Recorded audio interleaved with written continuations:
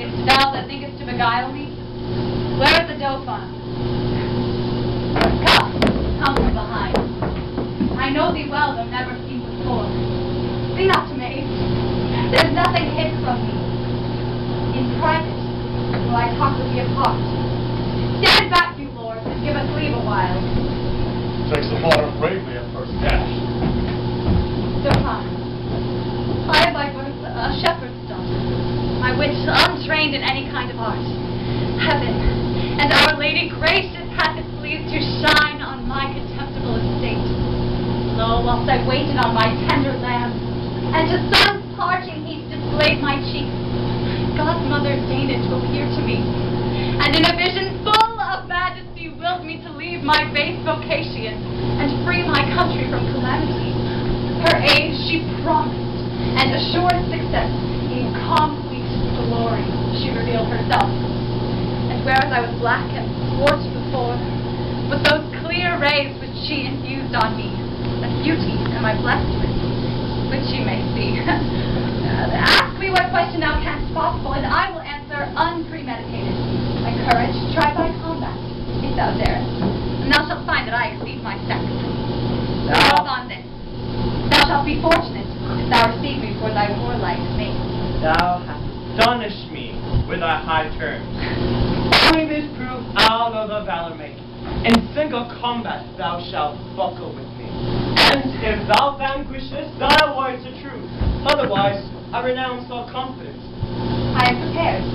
Here is my keen-edged sword, decked with fine flower-de-luces on each side, the which, at to reign, in St. Catherine's churchyard out of a great deal of old iron I chose for.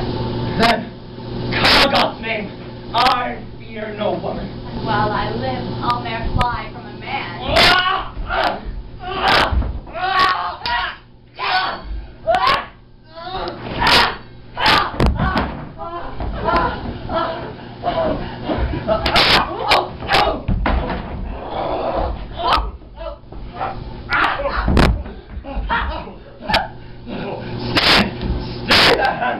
Thou art an Amazon and fightest with the sword of Deborah. Christ, mother, help me.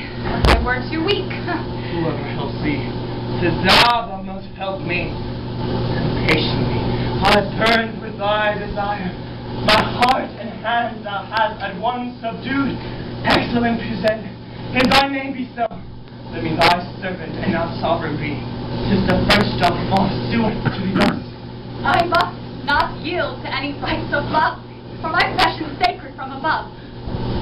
When I have chased all thy foes from hence, then will I think upon a recompense. Meantime, look gracious on thy prostrate thrall. My lord, methinks, is very long and tall. Doubtless he drives this woman to her smock.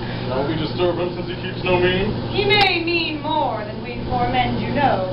These women are shrewd tempters with their tongues. My lord, where are you? What device you are? Shall we give him a Orleans or no? Why no, I say, distrustful recreants. That's the last gasp. I'll be your guard. What she says, I'll confirm. We'll fight it out. Aside am I to be the English scourge. This night's siege assuredly I'll raise. Except St. Martin's summer. Halcyon days since I have entered into these wars. Glory is like a circle in the water, which never ceases to enlarge itself till, by broad spreading, it bursts not. With Henry's death, the English circle ends. Was Mahomet inspired with a dove? Thou with an eagle art inspired then. Helen, the mother of great Constantine, nor yet St. Philip's daughters were like thee. Excellent said, how may I verily worship thee enough? Leave off delays and let us raise the siege. Woman, do what thou canst to save our arms. Land him from Orleans and be immortalized. Presently we try. Come, let's away about it. No prophet will I trust if she prove false.